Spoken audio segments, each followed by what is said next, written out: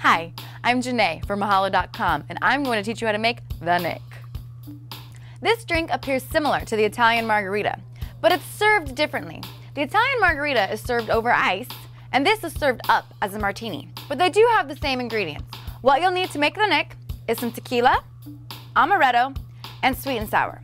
And then, of course, our handy-dandy shaker glass filled with ice. So let's go ahead and start. We're going to start with our tequila and pour 1.5 ounces of the tequila into the shaker glass. There we go, just about right. And then you're going to do 1/2 ounce of the amaretto. Basically, you'll notice that I'm doing 2 ounces for this drink. Most all drinks have 2 ounces of liquor in them or less. It's usually like 1.5 ounces and a mixer, like if you're doing a tequila and orange juice or something. But for martinis, you typically have 2 ounces of liquor in it. And then we're going to go ahead and put 1 ounce of the sweet and sour in there. You'll notice I did more tequila than the amaretto. Usually things like triple sec, amaretto, Kahlua, anything like that, it's kind of a second ingredient, so it's going to be less than your primary ingredient. Your primary ingredient is the tequila in this drink.